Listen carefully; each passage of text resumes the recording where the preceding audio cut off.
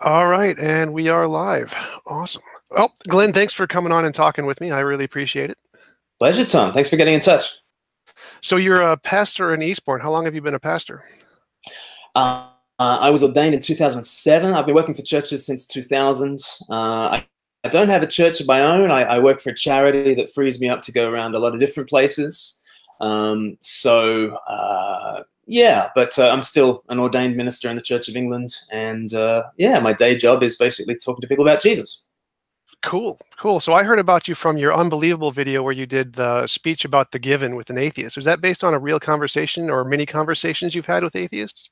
Yeah, no, there was a conversation with the guy at Oxford. So I was speaking at a lunchtime talk there, and yeah, he just kept on using the word given, and of course he by given he meant a sort of an axiomatic a priori belief. The first given that he started talking to me about was empiricism. Empiricism is just a given. And away we went, and then he used the word given to apply to sort of objective morality when we started talking about Old Testament practices and things like that. And so he just kept saying given a lot, and yeah, it got me thinking. And that was probably more than 3 years ago now, probably 3 or 4 years ago. And then when Justin asked, could I do a poem for the conference, I guess, yeah, it all just sort of tumbled out of me as a poem. And so from one perspective, it took me an afternoon to write. From another perspective, it took me about 3 years to write. But yeah. That was really cool. I really enjoyed it. It was a really engaging way to convey a point, and I'm trying to learn a lot from it because I want to be a public speaker myself. So I think it was really cool, and I congratulate you for it. Oh, well, thank you. It can come across as snarky. It's very easy to come up with a straw man and shadow box with a straw man. So it can come across that way, and I understand people who have reacted to it in that way. But I also think the mind is not just a debating chamber. I think the mind is a picture gallery, and I think trying to communicate with evocative language and that sort of thing has its place. So yeah, I try to fly a flag for that as well. Well, I hope our conversation will give you some more cool material for another such poem. All right, so to start, I am an atheist, by which I mean I don't believe there is any reason or evidence or argument that indicate the existence of a God, and I imagine that you do. And so would you tell me some of the reasons that you believe there are for believing in a God, and then I'll tell you why I don't find those compelling, and then I'd just like to hear your thoughts on my position. Okay. And so when you say that, is that to assume that the non-existence of God is the sort of the default, the null hypothesis? Is that your position, that the burden of proof is on the believer in God? Is that as an atheist, I lack belief in a God, so I don't assume there is no God. There could be, but I don't think there's any reason to believe in one. Okay, so this could be a godless universe, or it could be the contingent kind of outflowing of a source of all being called God. You're undecided on that, but okay. Cool. Well, I mean, why do I think there's a God? Well, here we are having a conversation, two rational minds using language and rhetoric and emotion and reason and all these kind of immaterial realities, two minds using metaphysics and speaking in ways that concern morality, speak in ways that concern logic and all kinds of things. And what I notice about all of that is that these are immaterial values. And so to my mind, I think what stands closest to my experience of the world is something a lot more like God than a godless universe. So, if there are only two options, and there are far more than two options, but if there were only two options, I would say that if there's a godless universe on the one hand, and there is a universe that is the creation of a God who intends us to know him, I would say that my experience of the world, even just minute by minute, is much better explained by the God hypothesis, so to speak. So that's kind of that's where I often begin, because I think it's closest to our experience of the world. Our phenomenological experience of the world is a conscious one, and it involves these immaterial realities, minds that are considering metaphysics, and so my line is often that even if you were to be a materialist, what do you notice about materialism? It is a worldview that exists within minds. It is itself something that is immaterial, and therefore I find that explanation for reality the most unimpressive of all of them, actually. So, yeah, should we begin there? Sure, that sounds good. So you mentioned rationality, morality, intelligibility. Couldn't all those things be explained by undiscovered super laws of nature or some part of nature that we just don't understand yet? Why would that necessarily be indicative of a god or a supernatural or a spiritual realm? When you say laws, what do you have in mind? Well, just there could be lots of stuff about the universe we don't know or we don't understand yet. Like, for example, take morality. There could just be a super moral law of nature that imposes on us kind of like gravity does, and that's where we get our moral values from. Right. And I think at that stage, we're starting to talk in terms that sound a lot more theological to my ears anyway, that we've got not just molecules in motion, but we've got this moral domain, which again is this immaterial thing. And even as you talk in terms of laws, do you mean laws? I mean, do you think that quarks and leptons are obeying something in the universe? Is there something that is over and above the material universe that is imposing itself on the material universe? Because again, that sounds like a much more like a theological claim to my ears. I would describe it as saying that it's a description of how the universe operates. So instead of theism, this could be like pantheism, where it's just an eternal, all-powerful universe, and it has laws, moral laws, kind of like gravity would be a law that imposes on us. There could be a moral law that works in a similar way, a physical moral law, and it just happens to interact in our brains in such a way that causes us to feel moral inclinations.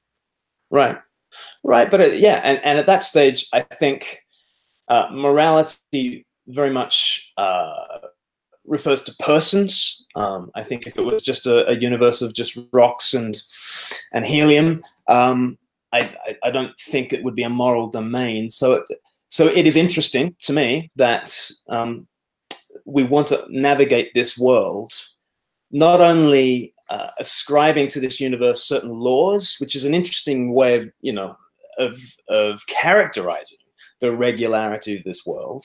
I think it happens to be, again, quite a theological way of conceiving of things, that there are, because you could just talk about regularities, but to talk about laws almost implies a lawgiver.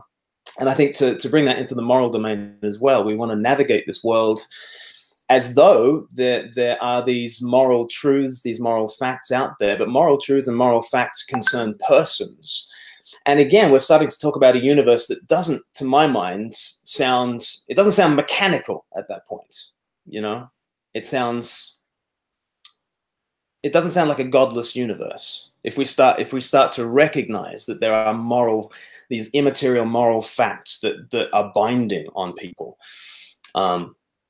if you see what I mean. So let me ask it to you this way. What is it about a theistic-based morality that makes it objective? Why is a God morality objective? Well, I think there is a personal God, and this personal God has desires. This personal God has wishes for the universe and wishes for his creatures. And therefore, there is not just healthy and unhealthy. There is also just and unjust. There is also good and evil. Because we live in a personal domain created by a personal God, I think that therefore means that we don't just navigate this world in space and time, but there are other dimensions, things like good and evil, just and unjust. So essentially it comes from God's nature. Is that about what you're saying? Would that be a fair representation? Sure. I think you know, the Euthyphro kind of dilemma, you know, back in the day would think of, you know, does God, or do the gods say things that are, you know, that things are good because they are good and he must recognize them to be good, or does he just, you know, by diktat say that they are good and therefore they become good because of those things? And I think the Christian position is to kind of say the answer to those two questions is yes, that actually God is all goodness. That there is not a standard outside of God's that God must live up to in order to be good himself, but that God is good and he is, yeah. So could God command you to do something immoral? No, no, by the nature of the case, no. So his commands are limited by his nature, and so his commands are really just an expression of God's nature. Is that about right? He commands what he wants. You know, our God is in heaven. He does what he pleases. There's Psalm 115, verse 3. So it's an expression of his freedom for him to do the good, choose the good, be the good. But he couldn't command us to do something immoral? No, the Bible says God cannot lie, for instance. Yeah. So it seems to me that God's commands seem to be limited by his nature, which is goodness. So he couldn't command us to do something immoral, or because he wouldn't want us to inherently due to his nature. Well, I think we tend to think of freedom in terms of infinite options, but I don't think God would be more free if he did evil, because I think by the nature of the case, to do evil, to not do the good, is not to make yourself more free, and to be able to not do the good does not make you more free. But evil is a degradation of the good. It is a privation of the good, as Augustine called it. Therefore, for God to choose evil is not for him to be able to be more free, because such a choice would make him less free if he were to do it. Okay, so from my perspective, it seems like God's commands are just an expression of his nature, and his nature is really what the goodness is, and you don't really need the commands at all. They just seem to be expressions of God's inherent nature. So what good do the commands actually do? Because if they're limited by the nature, then they seem kind of redundant. Well, so I don't ground my morality simply in the commands of God. It's, you know, and it's not because there's a Bible that I think there are objective morals. I think it's because we live in a moral universe created by a moral being. That's where I think morality comes from. So, you know, what use are the commands? Well, we need to know. And I don't think, you know, his commands in Scripture are the only ways that we could ever know what good and evil is, right and wrong is. But if he wants to communicate to his beloved creatures, then for him to express that in Revelation would be an obvious and loving thing to do. Okay, so from my perspective, it seems like instead of theism, you could equally have an objective morality grounded in pantheism or deism or polytheism or transtheism. All these other kinds of theisms, like pantheism is my favorite. It's just an eternal, all-powerful universe kind of thing. And there's just more laws to it that are grounded in its nature rather than God's nature. And it can also have that kind of morality, which is conveyed to us not through commands, but through laws of nature. So why would that be less plausible a view of morality than a theistic view of morality?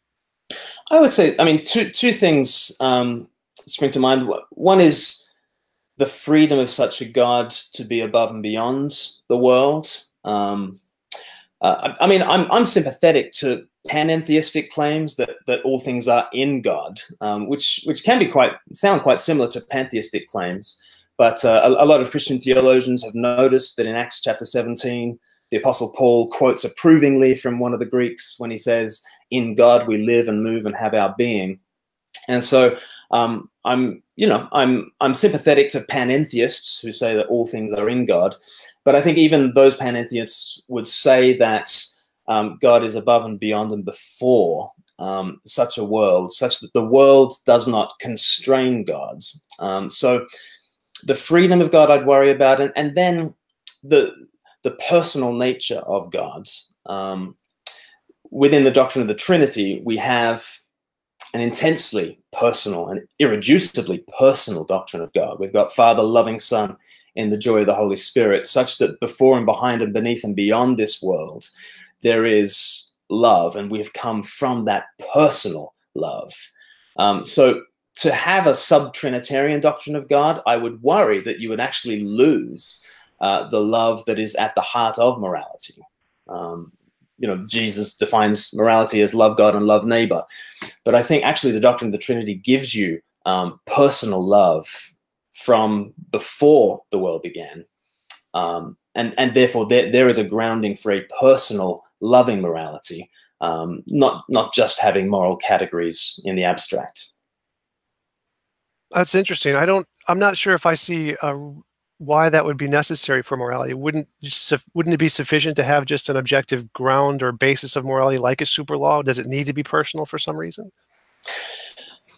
Well, the moral domain is a personal domain, isn't it? So it would be hard to think of morality in impersonal terms, I would say.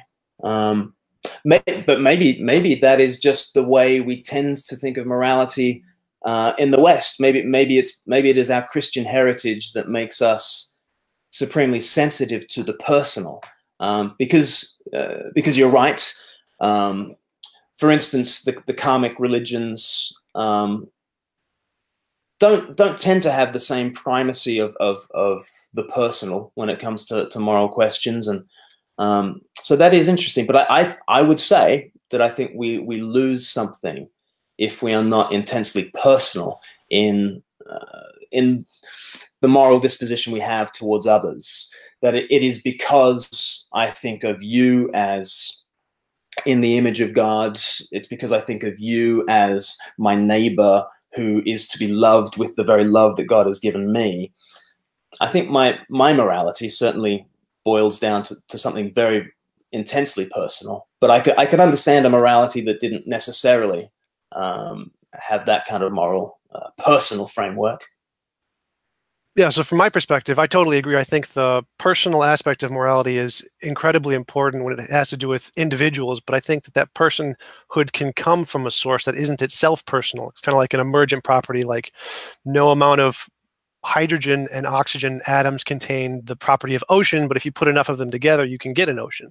So morality can come from something that isn't personal and have personal effects to the people who experience it. Yeah, yeah. And the mechanism for that happening, you would say, would be Darwinian evolution over the 3.5 billion years of human evolution. That, like, how does that emerge, would you say? Well, I'd say that's just a physical super law, kind of like gravity, that just permeates the universe. Okay. Just an undiscovered super law that could exist that we haven't discovered yet. That would be a possibility. Okay. And what would be if the content of that law could be articulated? What do you think it would be? Well, I would say it would probably be a description of the best of all possible worlds for all possible wills. That would be what it would be.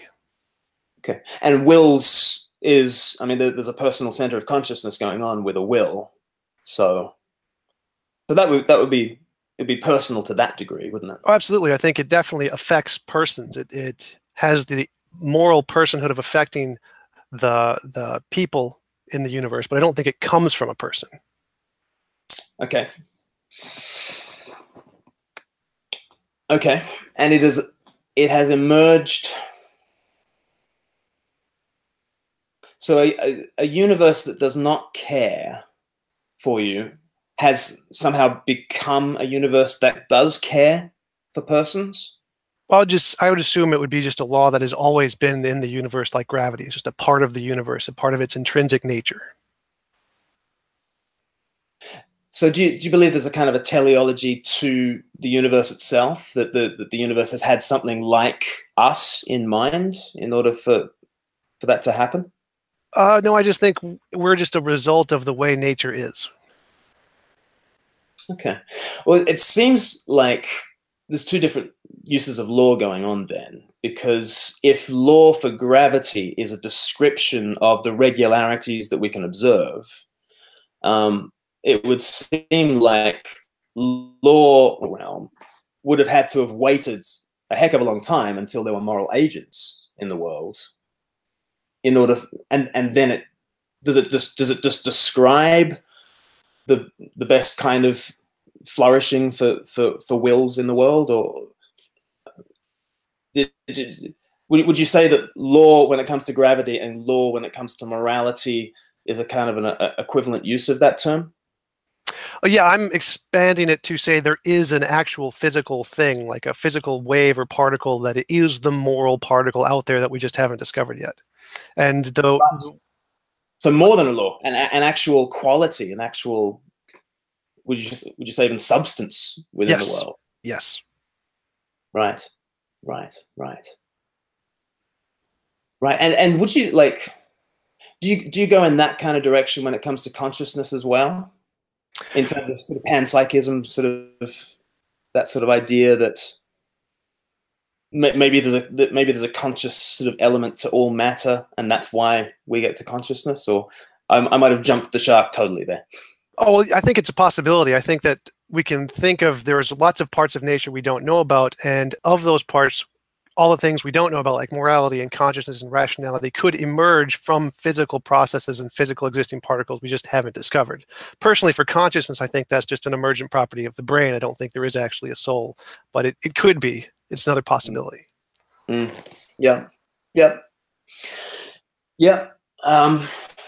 But that's interesting with morality. So it's more than you're saying. It's more than a law. There is a kind of a,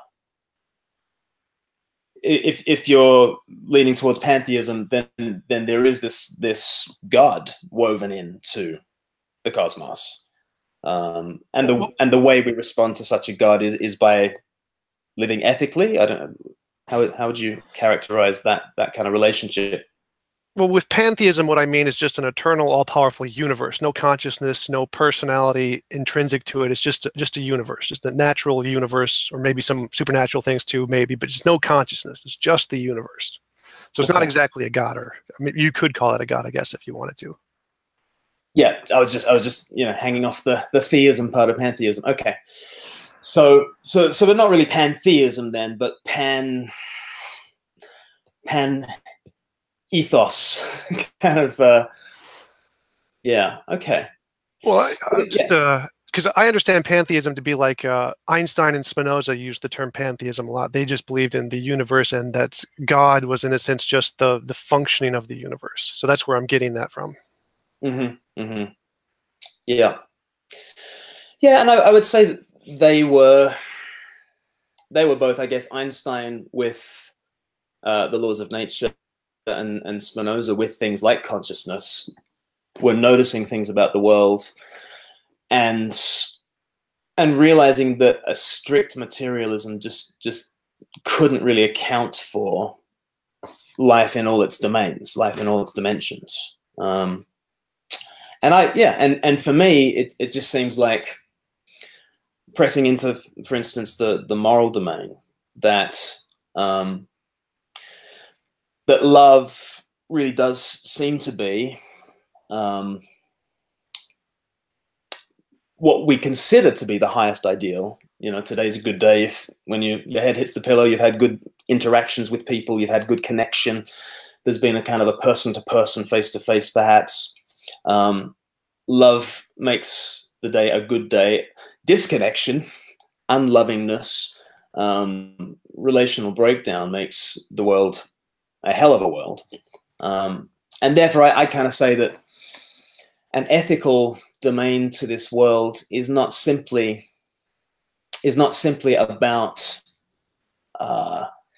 mere duties, but a kind of a going with the grain of love.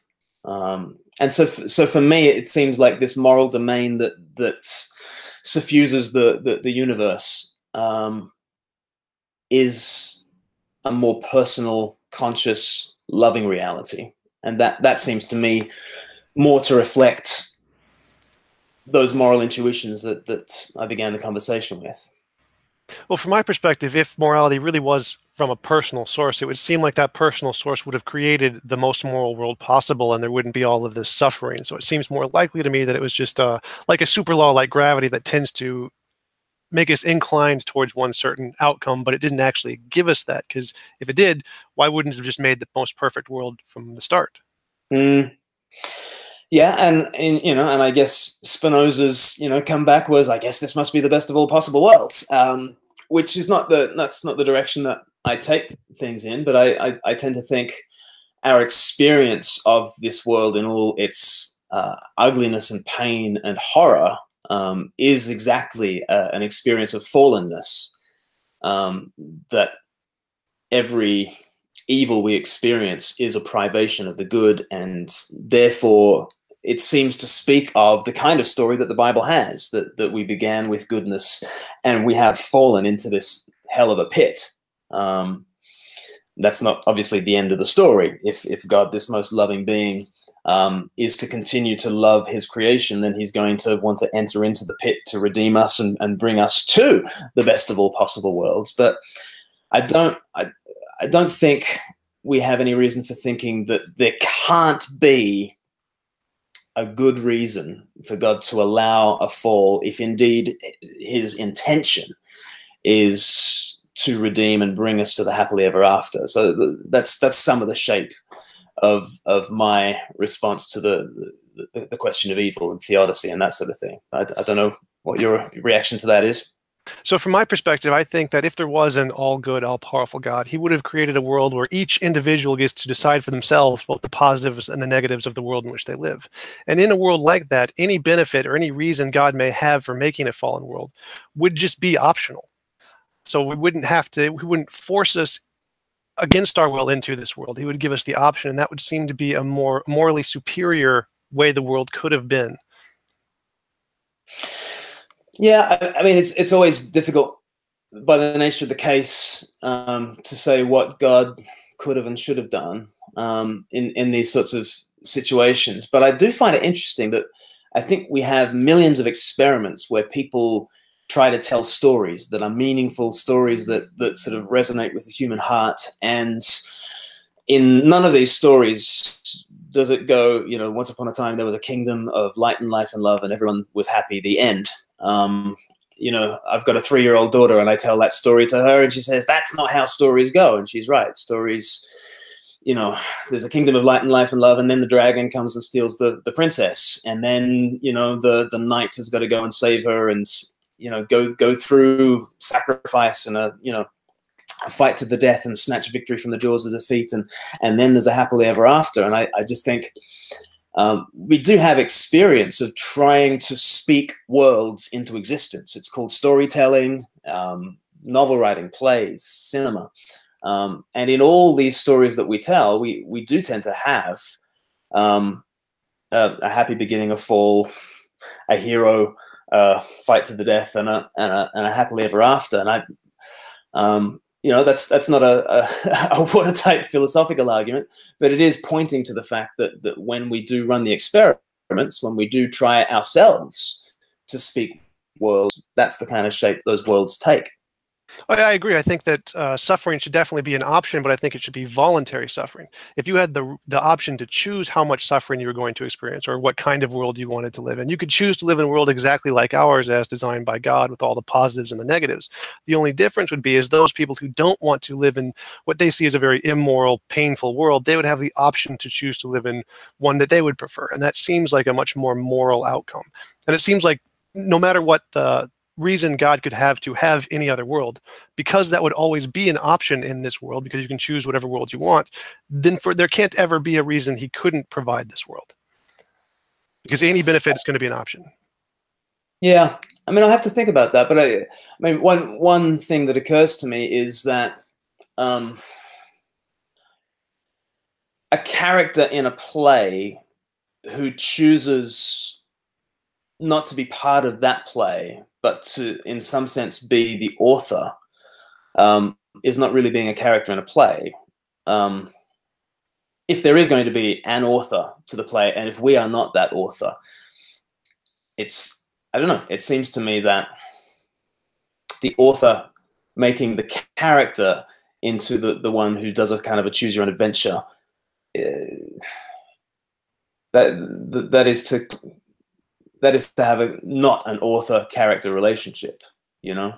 But wouldn't the author be immoral if they forced the character to go through a lot of suffering they didn't want? Like, wouldn't it be immoral for me to write a character who was a personal being who could experience morality and just have them just experience immense suffering that they never volunteered for against their will? Wouldn't that be horribly immoral? Well, that would make every story writer immoral. If the I don't think so. I don't think Shakespeare was immoral for writing Hamlet. Poor Hamlet. But the Christian version of that story would be that Shakespeare writes himself into that play in order to take the tragedy onto himself and to turn it into a comedy and to turn it into a happily ever after. And I think when you're telling that sort of story, I don't think the morality of Shakespeare is in question at that point.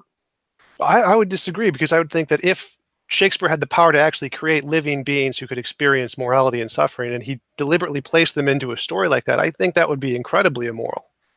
I think it's not immoral because it's just a story and there's no one actually being hurt by it. But if you could actually write a story that could hurt people, I think that would be immoral to do so. No different than like a gun or shooting someone. No, I don't. Well, yeah, I disagree. I think if we are talking about the author of life himself, then we are talking about someone with whom we have an asymmetric relationship. We do not exist on the same level of being as the author. We are characters in the story being told.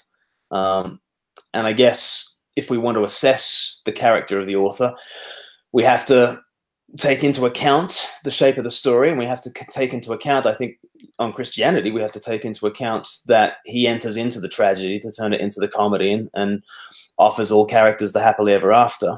But I don't think accusations of immorality work in the same way if we are truly dealing with the author of life. How is that different from slavery? Like if I created some beings to fulfill my desires and my story that they had no say in, how is that different from slavery? Well, for a start, you've got characters in the story who are able to relate to the author in this story, and who are invited by the author, who is turned into a character among you, into his family. So what this author has done in writing himself into this story is to offer us all something that's far beyond simply being a character in the story, but to be one who is in relationship with the author. That is not, it's like the master saying to the slave, "I'm adopting you into the family." That's a different kind of relationship. Well, adopting into the family with cancer and disease and suffering and war and rape and murder and all these other things. So, I mean, it really seems to me like if you force someone into a world like this against their will, that is really, really immoral. Like it couldn't be more immoral than to do something that evil. Oh, I don't see that as evil. So, yeah, there is a world full of pain and suffering, a world that God himself voluntarily takes on himself. And I think it's interesting that when you talk about God ought to grant to his creatures the kind of the opt-in ability. Do you want to opt into this story, or do you want to opt into a different kind of story? The one in the Christian vision who actually has the opt-in ability is God himself, and he chooses to come in and suffer the most. So I don't see that as immoral. That's interesting.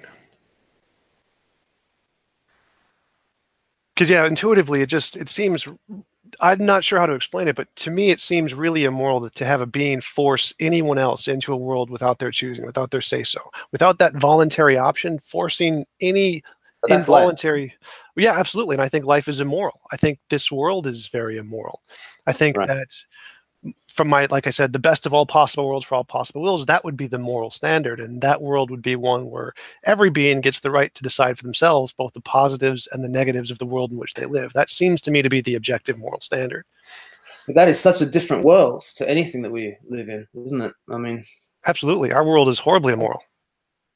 yeah, it's incredibly fallen and twisted and tragic and full of pain, death and struggle.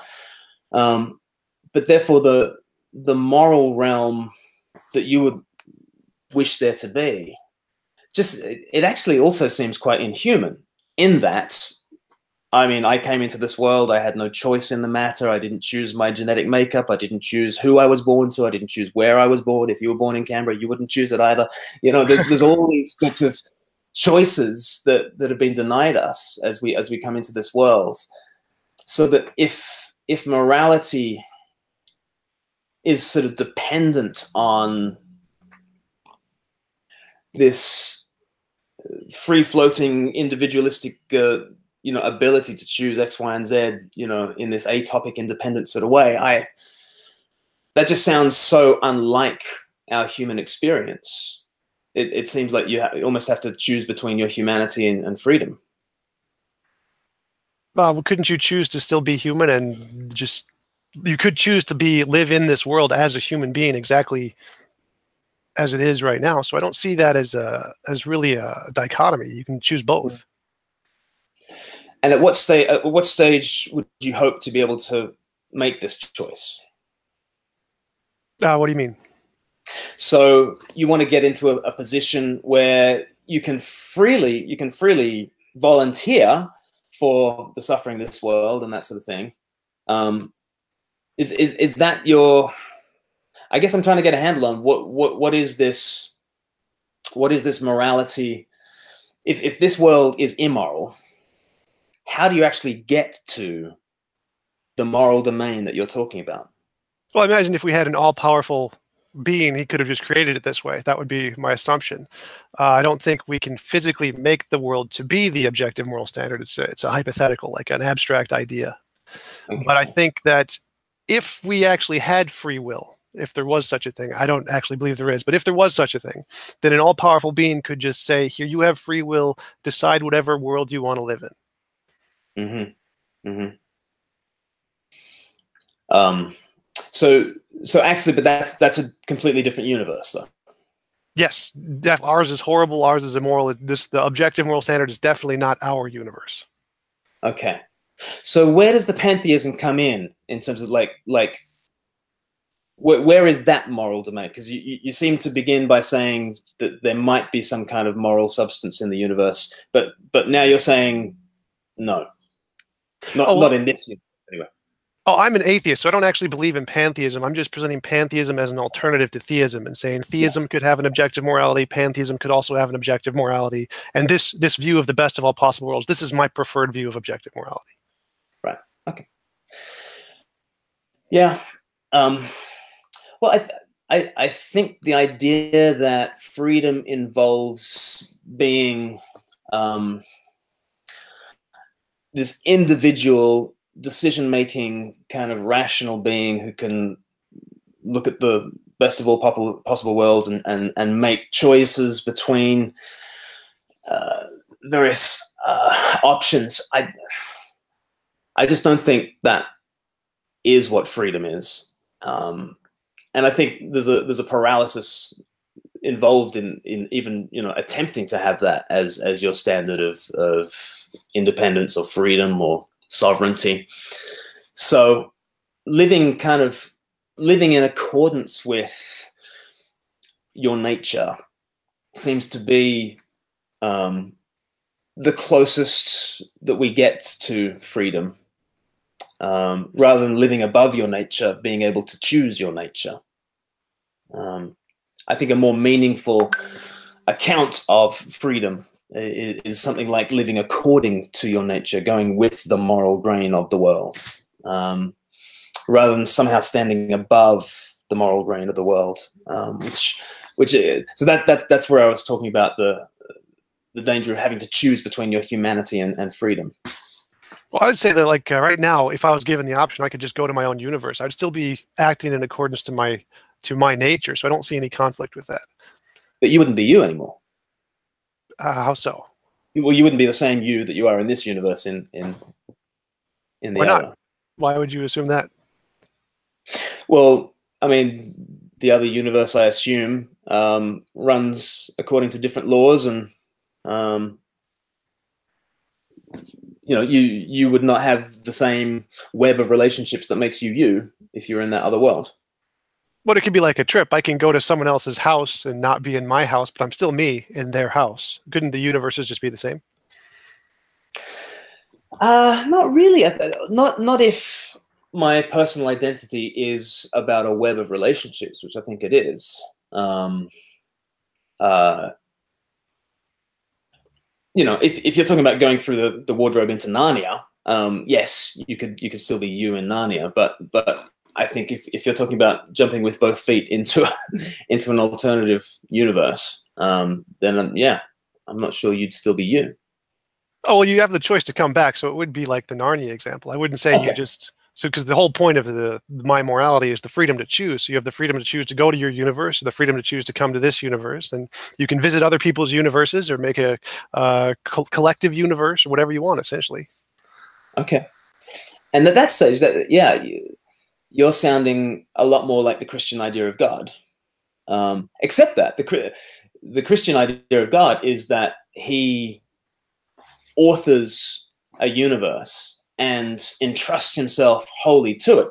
You know, even though it has fallen into rack and ruin through human sin, He doesn't chuck it in the bin the same way that you or I would. You know, if we happen to make an artwork and it all goes wrong, we chuck it out and start again somewhere else. So interestingly, the God of the Bible, having spoken this kind of world into being and seeing the hell on earth that it's become, is so committed to it that what He wants to do is enter into it and from the inside out redeem it, and invite people into His happily ever after.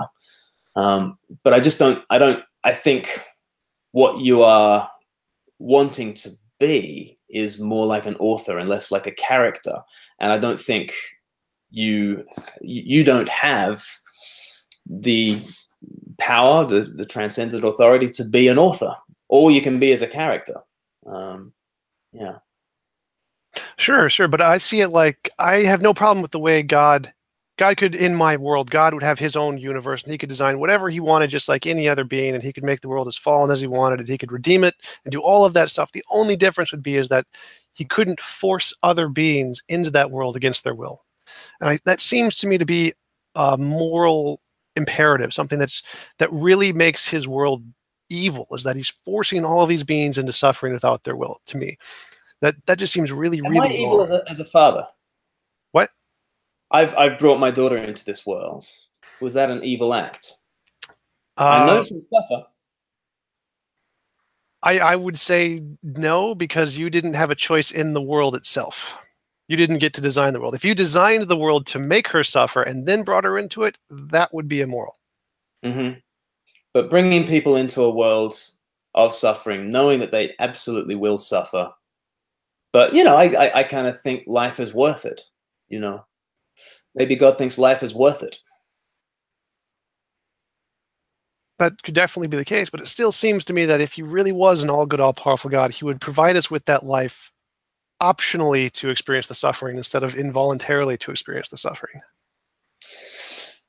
It seems if we're going to be contingent beings and not necessary beings, if we're going to be the creatures of this God and not co-creators somehow, if He is the author and we are the characters,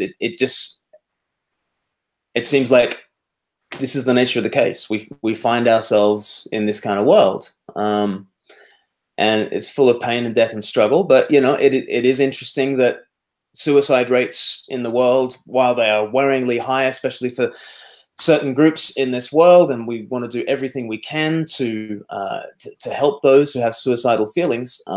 Suicide rates are not 50%, and they're not 90%, and they're not 98%. Most people, most of the time, think that life is worth living. You know, maybe life is worth it.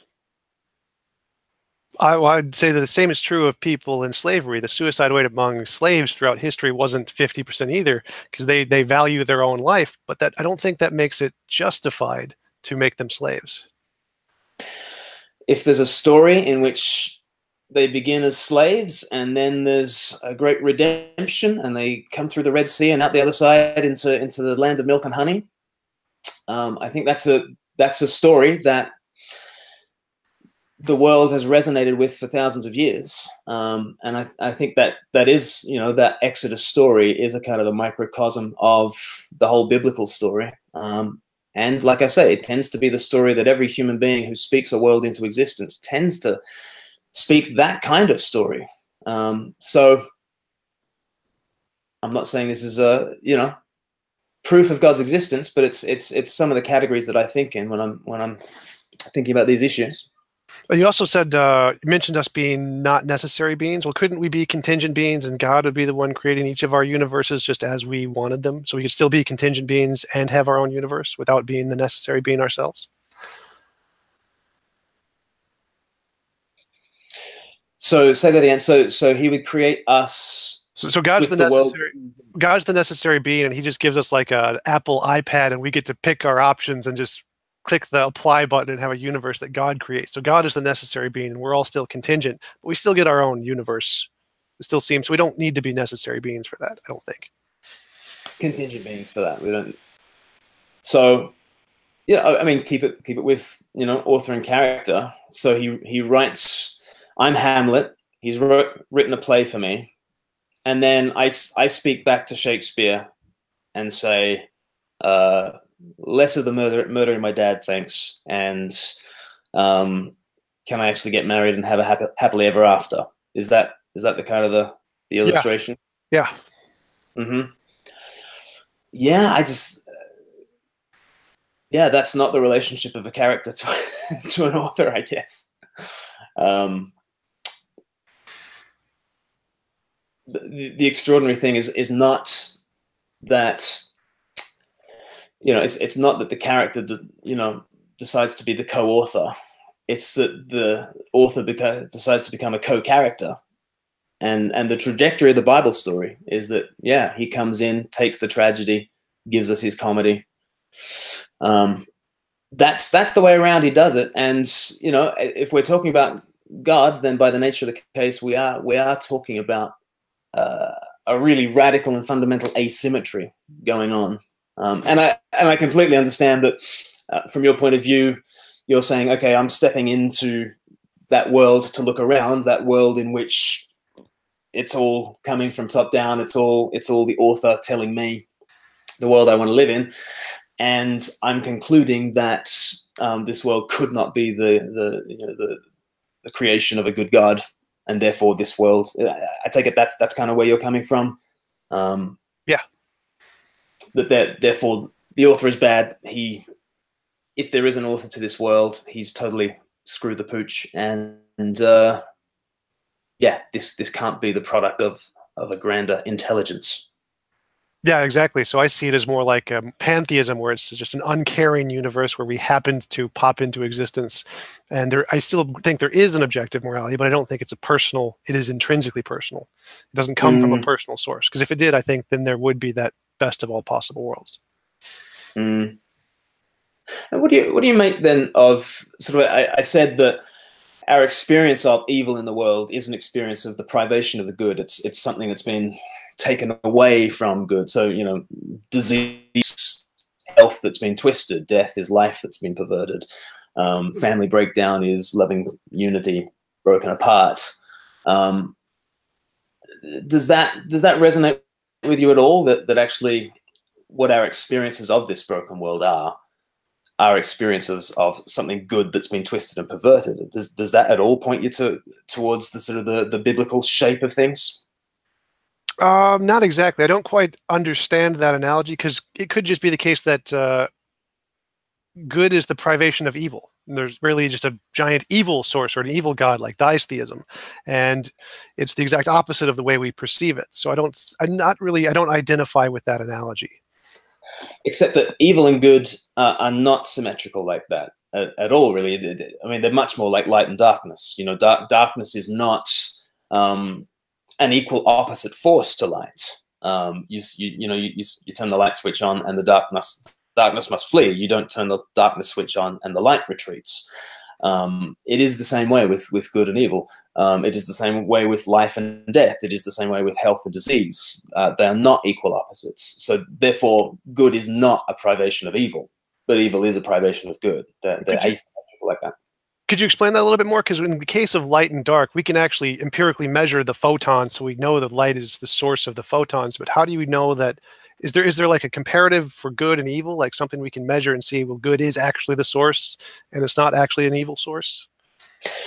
Well, think of any sort of evil action. Think of betrayal, for instance. Betrayal is a loving relationship that is then twisted and used for one person's ends. Think of theft. There is rightful ownership, and there is the violation of that. Think of murder. There is the right to life, and there is the violation of that. So I think it is. I think it's pretty straightforward moral reasoning to say that evil activities are perversions of the good. That's interesting. Let me see if I can work through this. So, if we have another person who I've never interacted with, I can do a moral thing and help them in some way, or I can do an immoral thing and hurt them in some way. And if I have someone who I know and have a relationship with, I can betray them if they love me. And if I have someone who I have a relationship with where they hate me, I can do something good and make them love me or do moral things for them. So I think there's equal parity on both sides. We can go either way. I don't see any reason to prioritize love as the source, because I think there's always an inversion equally as applicable in all of those examples. But I guess yeah, love described, love defined as a kind of a personal connection with somebody who I know. True, because I can always do something moral or immoral to somebody who I've never met before. But love in terms of love says, I want you to be. Love says, you have infinite worth and dignity as another bearer of God's image, and therefore I'm meant to love my neighbor, even if, in Jesus' example, my neighbor is a Samaritan or whatever. Love doesn't necessarily mean I need to be in a relationship with somebody else.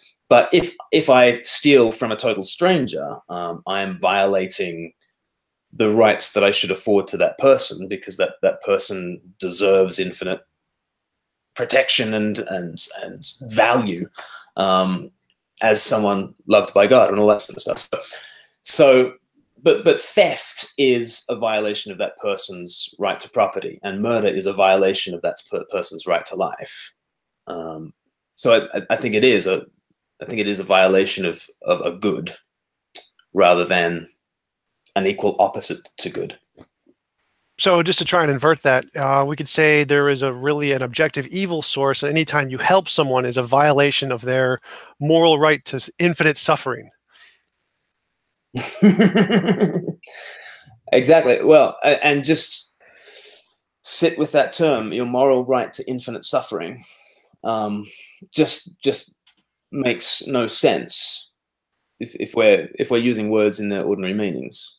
Oh yeah, it would probably be like your immoral right to absolute suffering or infinite suffering, because it's an immoral, evil God. So I think that would be more accurate. So yeah, so work that through with me again, because it's getting late in the afternoon.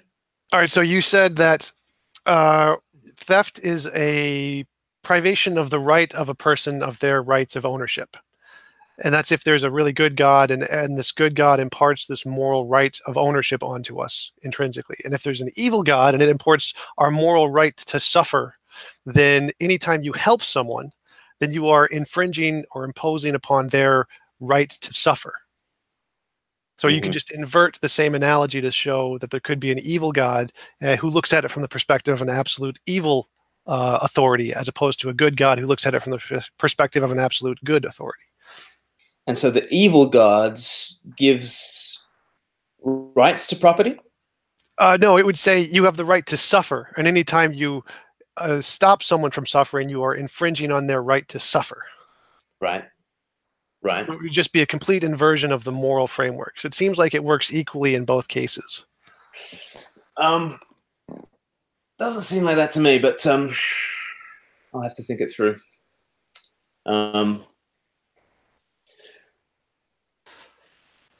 So the evil God says that what is good is infinite suffering. Well, I'd say he'd just call it evil, and he thinks he likes evil. So what is good, or what is he likes evil, and the evil is suffering. And so anytime you stop someone from suffering, you would be doing something good, which he would see as bad because he likes the suffering. And I guess neither of us, I don't think, recognize the vocabulary in those sentences as being anything like the vocabulary we use ordinarily. You know, that, yeah, we would not say that infinite suffering is good. I think that's the problem with my level of ability to articulate the point more than with the actual issue. That's my fault. I need to go back over and think about it. Hey, we've just got a few minutes left. Is there anything else you wanna kind of ask me?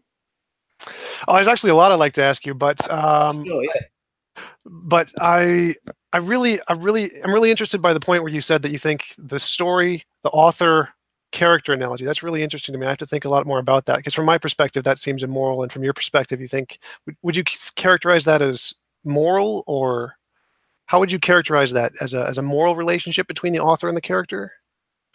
Yes. That's really interesting. I really got to think about that, because I've never heard that perspective before. Yeah, and I guess maybe there are some assumptions going on about autonomy as something that's fundamental to the good. Would that be sort of close to your heart, in terms of that we as moral agents need to be granted autonomy from the outset, sort of thing? Yeah, I think that freedom to choice is the standard of objective morality from my perspective. Yeah, I guess I'm probably too much of an Augustinian to to go with that, but yeah. I mean, I guess I've said what I've needed to say in terms of the author-character relationship. Yeah. All right. So, do you have to go, or do you have some time for some more questions? Should we do one more? Is that all right? Yeah, sure. Do you have any other arguments or evidences other than the rationality, morality, those kinds of things that you think are good reasons to believe in a God? I just think the person of Jesus, in terms of the person of the Gospels, Jesus Christ, occurs to me as I love the T.S. Eliot line, who said, "If God is not like Jesus Christ, he ought to be."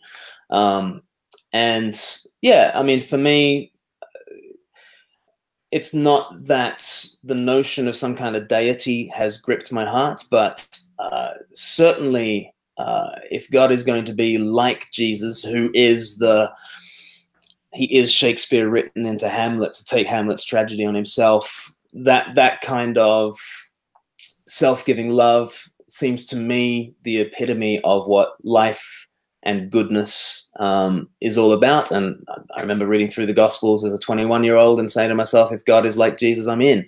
And thinking to myself, okay, you've got me. So the person of Jesus seems to me to be the sort of person who there would have to be if there was a good author. His kind of suffering love seems to be the sort of action that there would need to be if a good God's going to enter into a world such as ours. And certainly encountering him in that irreducibly existential kind of a way, age 21, is the reason that I'm a Christian today. I don't see, from my perspective, I see Jesus as just a good guy who existed 2,000 years ago, pretty much. I don't see any reason to extrapolate from that to a divine being. Mm-hmm. Mm-hmm. So the things that he says about himself, for instance, that he's older than the universe, that he and the Father are one, that if you want to see God, you have to look straight to him, that he is the one who forgives your sins, he'll be the one at the end of all time to wrap up history, and those sorts of things. You know, if I said those things to you, you'd probably end the hangout right now and maybe seek medical attention for me. But it's the sort of thing that Jesus says commonly on page after page, which just, it seems to me, you know, to think that Jesus, I often say this to people, you know, if you think that Jesus is just a good teacher, it shows that you're not a good listener. The things that he's saying concern his own identity, and I think irreducibly in all the Gospels, he seems to walk around planet Earth like he owns the place. But isn't that true of lots of prophets and mystics throughout time? They all claim to be the divine sourced and supernatural and have access to divine revelations. I think it splits into two. There are either people who are very popular and have a lot of power in the world, and there are people who make extraordinary claims like "I am God come to earth." Jesus seems to be the intersection on that Venn diagram, and I can't think of someone else who insists that he is the unique Son of God, older than the universe, the source of life, and who has a following now that numbers in its billions. That seems to be quite a compelling combination in Jesus. So you think the number of believers is good evidence that it's true? No, but I do think that those who have claimed to be the Son of God have not been credibly followed by great numbers. So by putting those two things together, I think we've got someone who claims to be from this other world, and yet who seems to have a real purchase on this world. And I think that's the sort of thing you would expect if there was this Son of God mediator kind of person. So if we lived 3,000 years ago, couldn't you say the same thing about Hinduism and the majority religion then? Or if Islam becomes the most popular in the next 100 years or so, couldn't you say the same thing about Islam? Well, I think interestingly that, I mean, the deities within Hinduism, it's not like there's a claim that Krishna was crucified under Pontius Pilate, that he was born when this emperor was emperor and these people were. So the claims that those kind of deities have existed in our time and space, it's just not that kind of a claim. It's far more the sort of the Dreamtime claim of Aboriginal Australians, for instance, that there was a dream time and the gods walked the earth, but we're not talking about our time and space. On the other hand, Islam is just very, very much historical, and Muhammad was very much an historical figure, but he certainly did not claim to be the Son of God. He would certainly not claim to be that kind of a being. He very much belongs to our history. So I think, again, Hinduism and Islam kind of in those two Venn diagrams, in those two circles. I think that the Hinduism speaks of gods, but not in our time and space, and Islam speaks of our time and space, but doesn't talk about God coming down. So if there was someone else who came along and claimed to be the Son of God, and they gathered a large following, would that be evidence that we should believe them? I think, yeah, if someone came in fulfillment of hundreds of ancient prophecies, if he walked on water, healed the sick, raised the dead, and then triumphed over death, and then if the movement that he spawned added to its number every day since then, to the point where you've got 2 billion people who call him Lord, it would at least make me wake up to, okay, let's check out this guy. Let's see if he's the goods. Interesting. So I don't actually believe any of the miracles are. I don't think we should believe in miracles based on historical testimony. That doesn't seem credible to me. So it seems, from my perspective, that Jesus is just another one of the thousands of prophets who happened to gain popularity, and it happens to just be the most popular at the time or now. And so I don't really see that as a reason to believe it's true. It just seems like happenstance. I think on the history and miracles thing, I always love G.K. Chesterton's line. He says the entire order of things is more improbable than any miracle that could be said to violate it.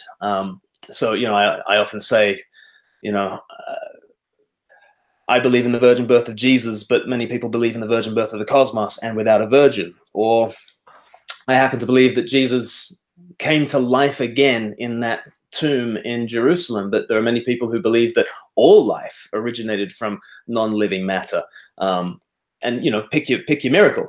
And so for me, I don't think that miracles are so much violations of nature, or that they cannot be attested to historically. I disagree with Hume on that, and I think you have to assume that we live in a naturalistic universe. You have to take that as the sort of the null hypothesis, and then you have to put the burden of proof on those who would claim a violation of natural law. I don't think that's the way things operate. And I look at Jesus, and I do comparative religion, and I do compare him to the Buddha, and I do compare him to Muhammad. I do compare him to other worldviews, and I see him as offering something utterly unique and very unlike what the other religious accounts sort of have. So yeah, but I'm a Jesus guy, so that's my burden. So that would be the most interesting question I'd like for the last question, is that you said you disagree with Hume that we shouldn't that it's reasonable to believe miracles based on historical testimony. From my perspective, that it was not, because if I told you I saw a unicorn, you shouldn't believe me. But if I told you I saw a dog, you should believe me. The difference between these two claims is that dogs have an implicit empirical basis. There's lots of things about dogs we can use to make tests and measure, like their DNA, their bones, fossils, and all those kinds of things. And none of that exists for unicorns. So it seems to me that testimony is only sufficient to indicate things that we already have an empirical basis for, which would exclude miracles, magic, mythical creatures, the paranormal, the supernatural, or UFOs, those kinds of things. And so I don't think it's reasonable to believe in any of those based on testimony alone until you have an empirical basis for them. Mm-hmm. And there is an assumption there built into that we must be empiricists from the outset. No, I would say that we can distinguish between, there is some difference between my imagination and my experience. Like if I imagine a unicorn, I don't actually see a unicorn. Mm-hmm. So, and that's not an assumption. We can actually demonstrate that. And so we need some kind of a method to differentiate between things in our imagination and things in our experience. So that's not a given. That's what we can actually demonstrate. And I would say we have to, whatever method we decide upon, we have to apply that method to testimony of miracles and all these other things. And the method I use is empiricism. Yeah. And therefore, what is plausible and implausible, you've already got an understanding of what's plausible and implausible in all that. And does this sort of go together with Carl Sagan's, extraordinary claims require extraordinary proof sort of thing? Yeah, so it would be a more specific version of empirical claims require empirical evidence, and conceptual claims require conceptual evidence. Okay. And I guess it's all about what you're expecting. It's all about what you already find plausible. So if you think of the universe as pretty much a closed system, and if you even conceptualize miracles as a violation of the laws of nature, you've already got a plausibility structure for how you're going to view stuff that happens in the world. And that plausibility structure, it might be a good way of looking at certain things. It might not be. But I think if we live in a universe in which, like I began with, we are rational beings having a rational conversation using emotion and logic and language, and if we are living these personal lives in a personal world, then to have the source of those things show up in the midst of time and space in order to say, I do indeed love you, I am here for you. That is not, from my perspective, once you have a kind of a Christian worldview, to have such a God show up in time and space, and to be greater than the regularities of this world, is not an impossibility, and it's not something that makes me raise my skepticism sky high. It's something that I'm a lot more open to, but I'm open to it because of my prior worldview commitments, and I would say that you are closed to it because of your prior worldview commitments. So it can't just be a matter of empirically checking the data, because we've all always got these larger assumptions going on in the background. Oh yeah, I agree. I don't want to. The larger assumptions would definitely be a bad place for me to start. So my starting position is that we have an imagination, we have an experience, and there's some difference between these two things, and we have to determine, is any claim of "I saw a miracle" the something that actually was experienced, or was it just something in their imagination? We need some criteria to differentiate between these two. And the fact that they said it, their testimony doesn't seem to be able to do that on its own. You need something else in addition to that. And the something else for me is empiricism. And based on empiricism, it doesn't seem like any testimony on its own is reasonable to believe for anything that doesn't have an empirical basis. So what is your criteria to filter out the imaginary things to be able to indicate that the testimony of miracles actually was an experienced thing in the world? I mean, one thing you can do is this the sort of thing that they would want to make up? Is this the sort of thing that would benefit them to imagine? Is this the sort of thing that is already within their conceptual worldview? And things about the resurrection are interesting. You know, were they really expecting a resurrection in the middle of history, the way that the New Testament, you know, attests that there was one?